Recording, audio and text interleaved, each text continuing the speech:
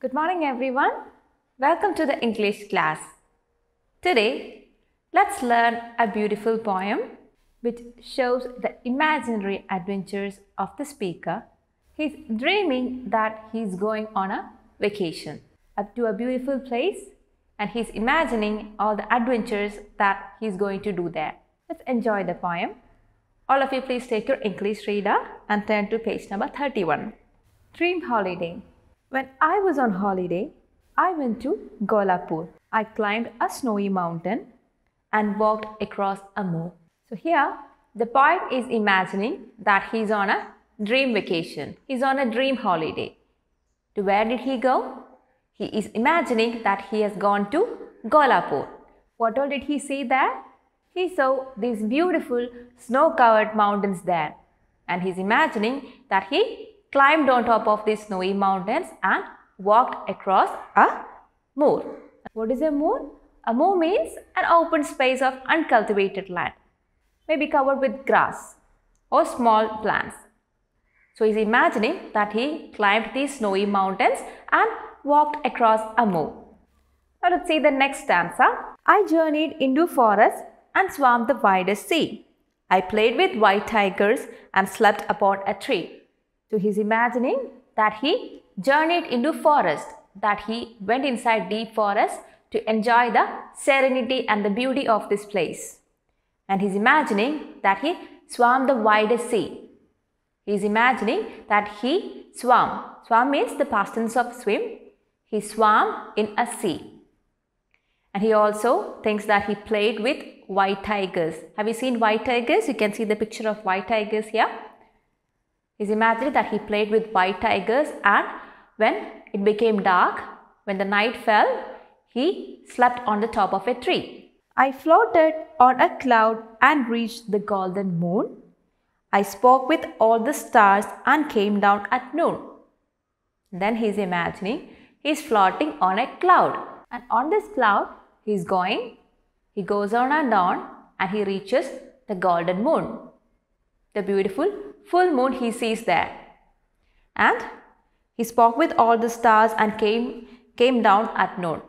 He's imagining that floating on this cloud, seeing the moon and the stars, he's talking to these stars. He kept talking to them till the next day, the next noon. And then he came back to the earth. He's imagining all these in his dream. I built myself a palace and settled down to rule, but my holiday is now over, so I'm back again in school. So sometimes when you play around, you build these palaces. Just like you imagine you are a king and you have this palace and you play with it, right? So just like that, in his dream, he's imagining that he built a palace and he is the king there. And living in this palace, he is going to rule the country. So in his dream about his dream holiday, dream vacation, he imagines that he built this palace, he being the king, and he is going to live there to rule the place. But then what happened? But then he woke up from his dream and realized that he's back in his school after the vacation.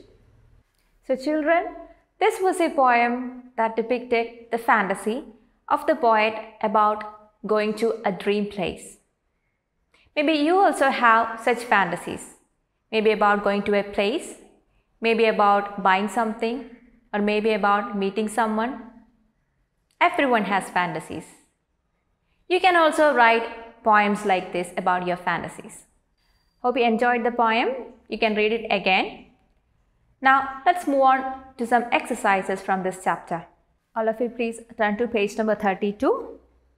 The first set of exercise is to write whether the given sentence there is true or false. Let me read the question to you. Write T for true and F for false for these sentences. The speaker says that he or she climbed a snowy mountain. Is that true or false? Yes, the speaker says that he or she climbed a snowy mountain. So that sentence given there is true. So you have to write T for that sentence. Now question number 2. Why tigers attacked the speaker? Is that true or false? No.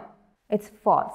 The poet imagined that he played with the white tigers and they did not attack him back. So you have to write F for false there. The speaker says he or she swam across a cloud. Is that true? No, it's false. The speaker says he or she swam across the widest sea. Now, fourth question. The speaker spoke to the stars. Is it true or false? Yes, it's true. The speaker imagined that he was floating on a cloud and he spoke to the stars till the next noon. So you can write T for true there. Question 5. The speaker reached the silver moon. Is it true or false? No, it's false. The speaker reached the golden moon. Now, the next set of exercise is about answering the questions. So section B, answer these questions. Question number 1. Where did the speaker go for a holiday?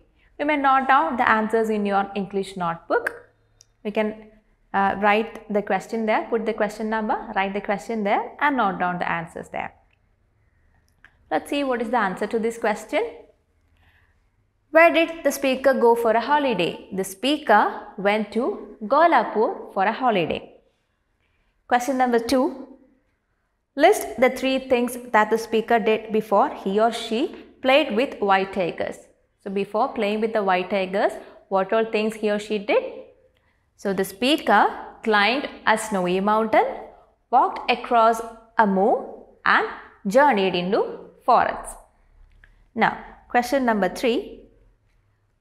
What did the speaker do just before speaking to the stars? What did the speaker do?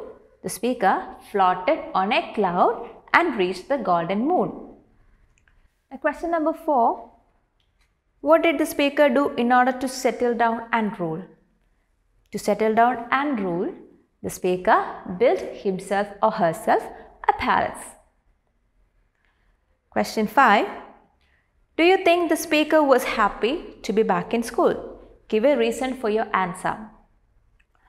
The speaker was not happy to be back in school because he or she had just built himself or herself a palace and had settled down to rule. Now let's see the next section. It's vocabulary and it's about meanings in context.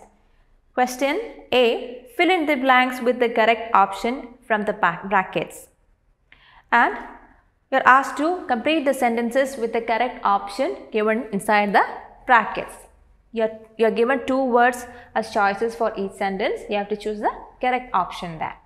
Let's see the questions one by one.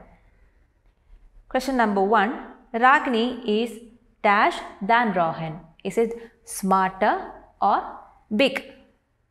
When you are using than, you have to use smarter. So the correct choice is Ragini is smarter than Rohan. You can write the correct option in the space provided in the question. Now question number 2. Koalas are the dash animals in Australia. Is it most colorful or cute? It is most colorful. Now question number 3. The test was dash. Is it easy or sharp? The test was easy. Fourth one. The minaret is dash than the skyscraper. Is it tall or higher? It should be the minaret is higher than the skyscraper. If you are using tall, it should be the minaret is taller than skyscraper. But you are given the choices tall and higher. So you have to choose the option higher. Fifth one. Mr. Verma is dash than anyone else in the neighborhood. Is it richer or dusty? Mr. Verma is richer than anyone else in the neighborhood. Question 6. Your dog runs dash than mine. Is it crazy or faster? Your dog runs faster than mine. Question 7. Sonu's house is the dash in our village. Is it prettiest or short? Sonu's house is the prettiest in our village. Question 8. Tanaya took the dash rope to tie the bag. Is it longest or wide? Tanaya took the longest rope to tie the bag. Hope these questions are clear to you. Now the next section, circle the correct option. Is it I am taller or tallest than my brother?